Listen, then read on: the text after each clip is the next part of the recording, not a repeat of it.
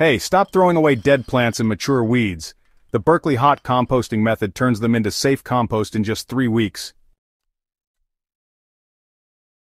So picture this. You've just finished pulling weeds that are bursting with seeds, or maybe you've ripped out tomato vines covered in blight and cucumber stems dotted with mildew. Normally, you'd hesitate to compost this kind of material because, honestly, you don't want to spread diseases or, sow next year's weed problem across your bed. So what do? Burn it, bag it for disposal, or just leave it rotting in a forgotten pile? But what if I told you there's a proven way, not only to make these so-called problem materials safe, but to actually turn them into a nutrient-rich compost your soil will love, ready in just 3 weeks? That's the power of the Berkeley Hot Composting Method.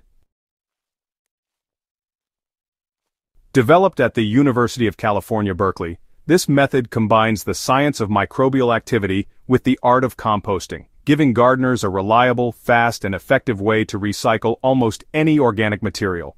Unlike those slow, cold piles that take a year or more and just fail to destroy pathogens, this system creates heat intense enough to neutralize weed seeds, fungi, and harmful bacteria, all while producing a dark, earthy compost that feeds crops like nothing else. If you've ever felt limited in what you could compost, this method opens the door to a whole new level of self-reliance in the garden. Let's dive deep into how you can master it. Traditional compost piles rely on slow decomposition. Left to their own devices, microbes break down organic matter over months, often unevenly. The outer layers remain untouched, while the inner core might eventually rot down. But in the process, many seeds and disease spores survive, ready to return to your garden beds. Berkeley composting changes everything by harnessing heat. When organic materials are mixed at the right carbon-to-nitrogen balance, moistened and turned regularly, microorganisms go into overdrive. Their activity generates heat, quickly raising the pile's temperature into a range of 131 to 160 degrees Fahrenheit, or 55 to 71 degrees Celsius. Within this thermal window, weed seeds are destroyed, fungal spores collapse, and even many plant pathogens are neutralized. The result isn't just faster composting, it's safer composting. You no longer have to fear spreading garden problems through your compost pile. Instead, you transform liabilities into assets. The Berkeley method starts with what you put into the pile. Think of your materials in 2 broad categories. Greens or nitrogen-rich materials include fresh grass clippings, weeds, vegetable scraps, coffee grounds, and manure from herbivores like rabbits or chickens. Browns or carbon-rich materials include things like dry leaves, straw, shredded paper, cardboard, sawdust, or even small wood chips. The classic formula is a 30-to-1 carbon-to-nitrogen ratio. That might sound complicated, but in practice it's really simple. Just use equal volumes of greens and browns. This rule of thumb works because, greens actually contain some carbon alongside their nitrogen, and browns have a bit of nitrogen along with their carbon. When you layer them in equal parts by volume, they balance beautifully. One critical step for speed is size reduction. Chop or shred materials down to pieces no larger than 1 to 4 centimeters. You can run branches through a chipper, cut stems with shears, and mow or chop grass and weeds.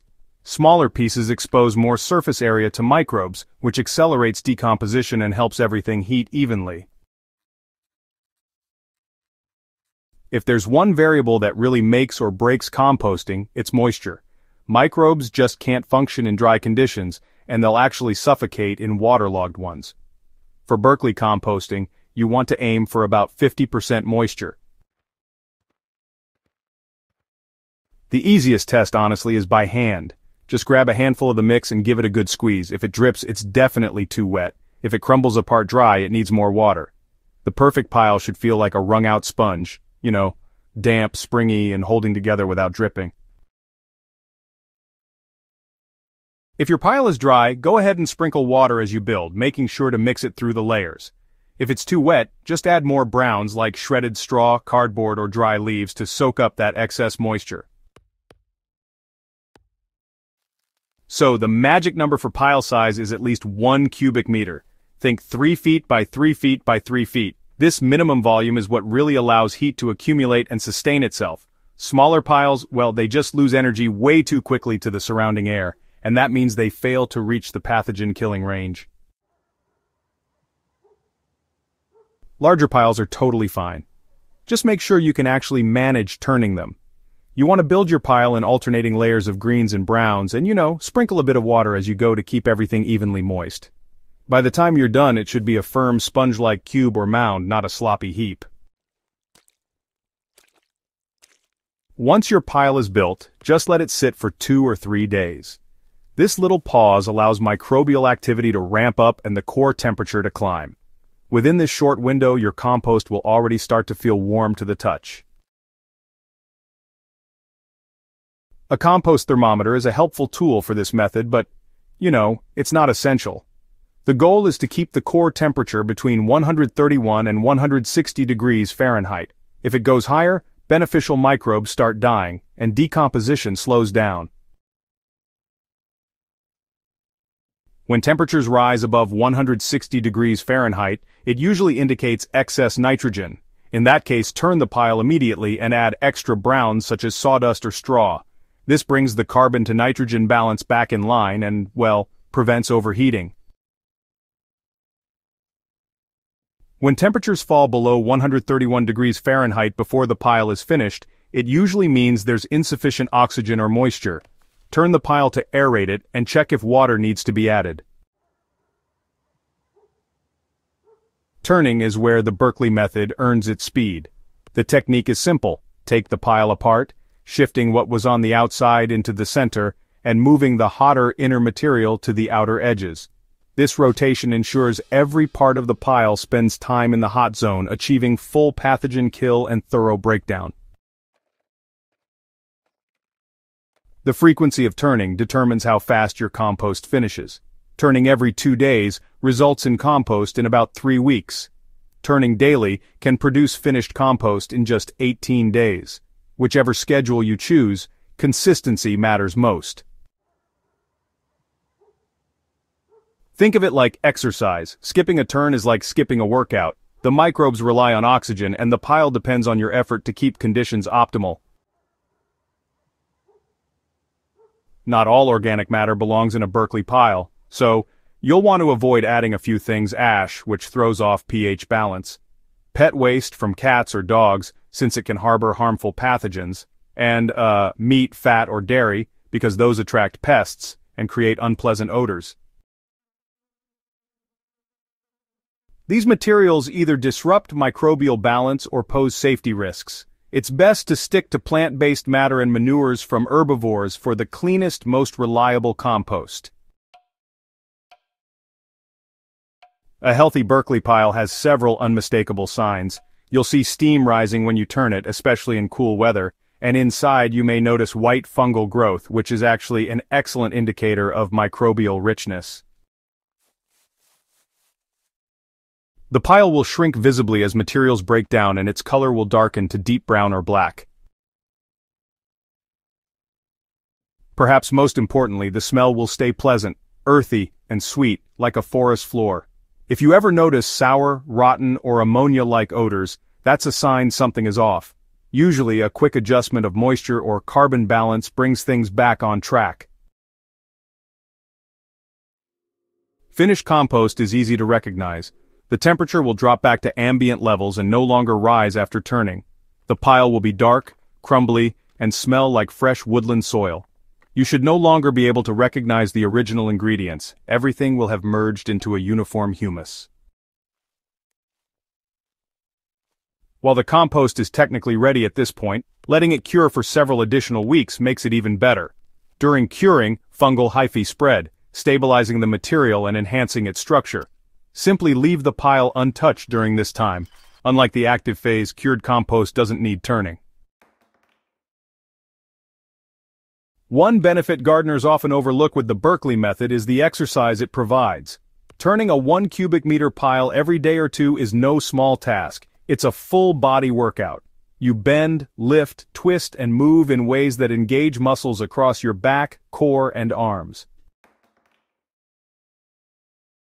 Instead of paying for a gym membership, you're strengthening your body while feeding your soil. The best part? You can't procrastinate. If the pile needs turning, it has to be done. This rhythm creates a healthy discipline that benefits both you and your garden. So once cured, your Berkeley compost is ready to apply. You can use it to enrich vegetable beds, amend soil for perennials, or even top-dress lawns and fruit trees. Its balanced nutrients and rich microbial life really make it a universal soil booster. Unlike synthetic fertilizers, which, offer a quick jolt but no lasting improvement, compost enhances soil structure, water retention, and long-term fertility.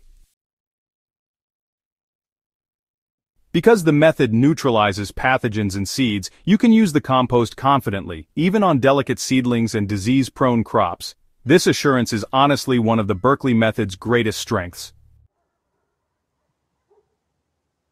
If you've ever struggled with slow, cold composting or maybe hesitated to compost diseased plants, the Berkeley method is a real game changer. It combines scientific precision with hands-on activity, delivering safe, rich compost in record time. The system does demand commitment, regular turning, monitoring, and attention to detail. But the payoff is, honestly, remarkable. In just 3 weeks, you convert what most gardeners consider waste into one of the most valuable resources a garden can have. Now it's your turn. Gather equal parts greens and browns, chop them down, moisten them, and build a pile at least 1 cubic meter in size. Stick to your turning schedule, keep an eye on moisture and temperature, and in 3 weeks, you'll have black gold ready for your soil. Once you try this method, you'll never look at garden waste the same way again. Instead of worrying about weeds, seeds, and diseases, you'll start to see them as ingredients for the next batch of healthy compost. The Berkeley Hot Composting Method isn't just about speed, it's about control, safety, and honestly, maximizing the potential of every scrap of organic material your garden produces. By following its principles, you eliminate risks, accelerate decomposition, and produce a product that enriches your soil for seasons to come. So next time you pull a weed or prune a diseased plant, don't throw it away. Feed it to your compost pile and just watch it transform. If you found this guide useful, make sure to subscribe to Soil and Crops Central for more in-depth science-based gardening tips. Share this with fellow gardeners who need a reliable way to compost fast. Together, we can grow healthier soils, stronger crops, and more sustainable gardens.